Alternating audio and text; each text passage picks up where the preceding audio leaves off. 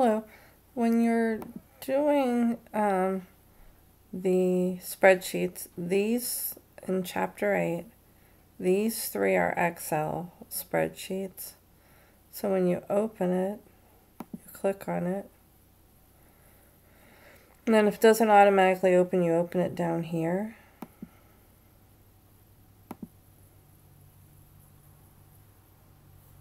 And then you enable editing. Then you type your sample size, so I don't know, say it was 100, and maybe my mean is 25, what a standard deviation of 2.3, and then since my sample size is large, it would be a Z confidence interval, so maybe 0.1, and then it gives you your values here. If it's a t distribution, 0.1, and gives them here. Gives your margin of error and your lower and upper.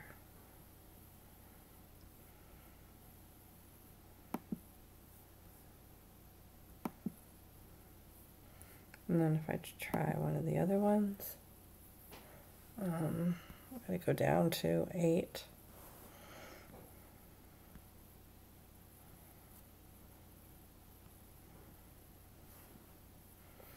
The point estimate one.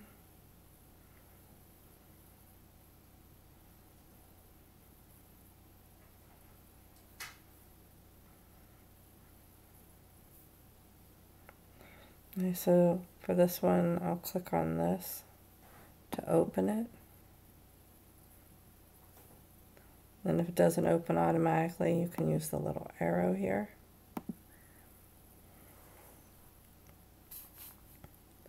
And then you type in, enable editing. Then depending on what you're given, you type it in here. If it was 50, sample size 120, confidence level 0.9,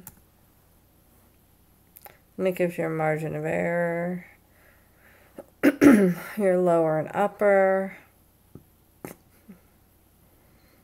and so you were just typing in here. This one was for proportions.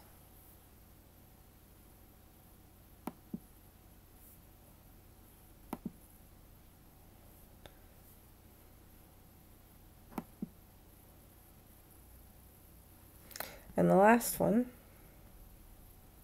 whoa, went too far,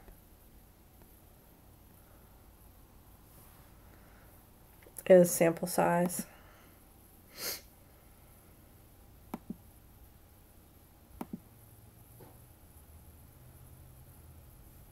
For this one, again, enable editing.